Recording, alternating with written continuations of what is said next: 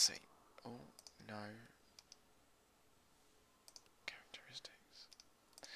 Let's compare these two. See which one's a sniper gun out of these lot. See which one I should go for. There we go. Rate of fire is the best on the tier 6. Penetration's best. Damage is the worst. Accuracy is the best. Aiming time is alright. That's not too bad actually. I'm going to go for that one. So, I need the new tracks. Is what I shall get first.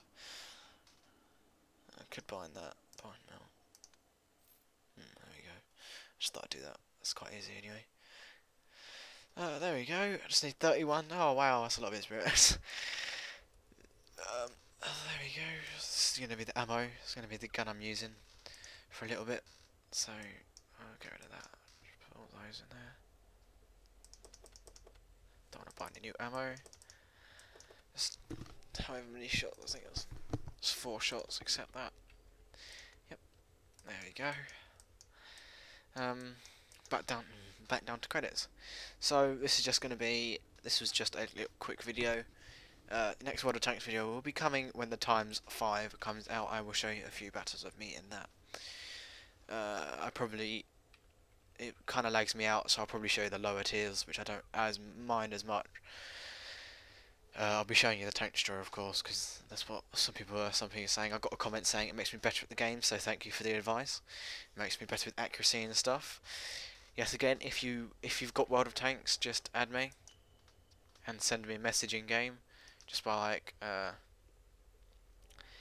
right clicking, like find contacts, type my name in, type that in, and then it should come up with me there. If that's me, and then just right click on my name or whoever's you can, and just do create private channel. Well, you can't do it to someone who's offline. But anyway, yeah, and then you just send me a message saying hi, and I'll add you on my friends list, and you never know, I may put you in a video with me.